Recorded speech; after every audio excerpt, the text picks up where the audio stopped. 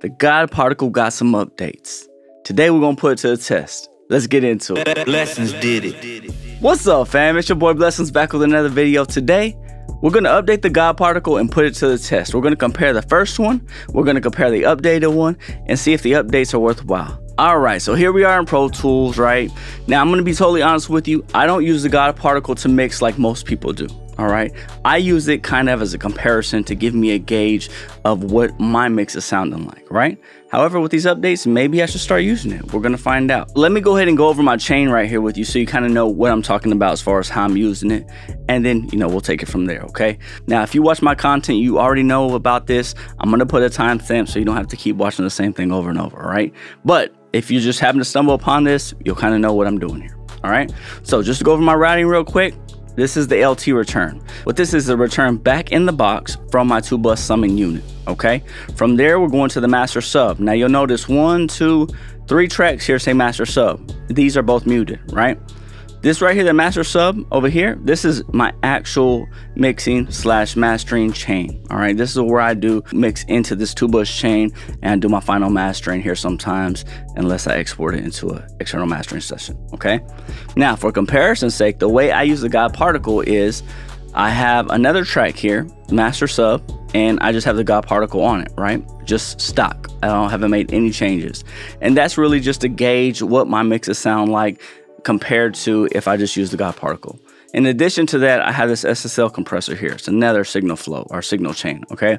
And this is to simulate if I just mix straight into the compressor without any of this mastering chain or this 2-bus chain here, okay? So if I just want to export my mix or print my mix, just going through an SSL compressor, that's what this is for, okay? So in essence, I have really 3 different chains here, right? I have just an SSL compressor, I have the God particle, and then I have my master sub 2-bus chain, right? Now I also have this unprocessed track you'll notice here, and what this is basically just some parallel compression going to my master sub. All right, now enough of all that. What we're gonna do is I'm going to play the track here. Okay, let me put my headphones on. All right, I'm gonna play the mix here that I have, okay? Now, let me just tell you ahead of time right now so this doesn't come up. This is not to say my master sub chain is better than the God particle or that I'm better in any way. So let's just go ahead and say that from the jump, okay? This is just comparison's sake, okay? Now you're gonna notice on my mastering sub chain, it's gonna be a lot louder. It's gonna sound a little bit more put together. That's just because that's how I mix, okay? So just from the jump, all right? So this is the mix just with my mastering chain or my mix bus chain, okay? So here we go. Watch me win. I've been on the streak, I'm like, stop me when. Fighting in the ring, but you can't box me in. So watch me win. Perfect, okay? That was the final. Now, let's go with the God particle. This is what it sounds like just defaulted. Watch me win. I've been on the streak, I'm like, stop me when. Fighting in the ring, but you can't box me in. So watch me win. All right, now this is just standard stock, no changes.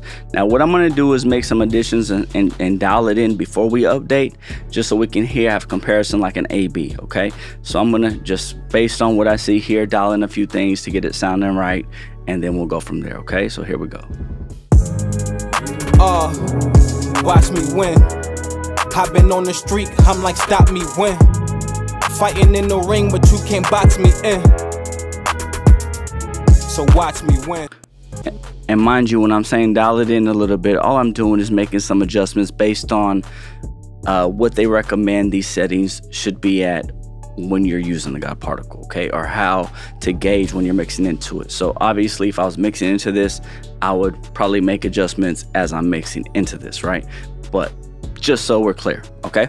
All right, so what I'm gonna do now is I'm gonna go ahead and update the God particle. It looks like with the new updates, you get oversampling, selectable metering, and optimized performance, right? So we're gonna go see if there's a difference after updating it. All right, let's make it happen. I'll be right back with y'all.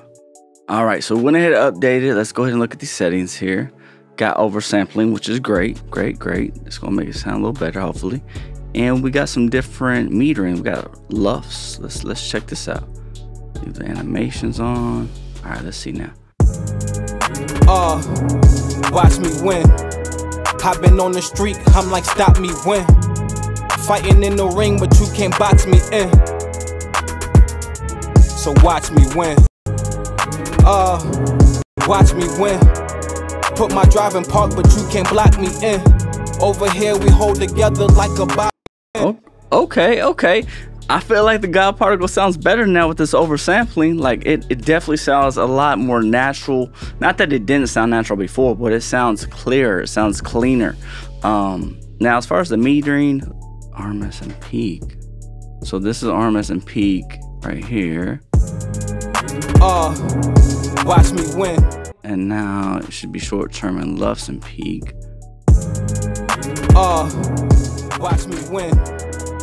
I mean, that's cool. This is not nothing game changing or whatever. Like, I could do without it. I mean, I guess you have a lot of different, I have a lot of different metering plugins, so that really doesn't matter to me. But I do feel like the oversampling does make it sound a lot better. Let's see if we oversample all the way up to 8, what it sounds like. See if my computer can even handle it. Watch me win. I've been on the street, I'm like stop me when. Fighting in the ring, but you can't box me in. So watch me win.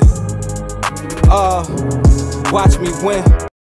Put my drive in park, but you can't block me in. Over here we hold together like a bobby pin. Now watch me win.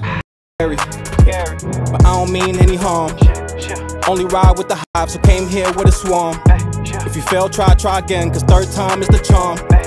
Ironic just to get must break a leg and an arm. Stanky leg through the storm.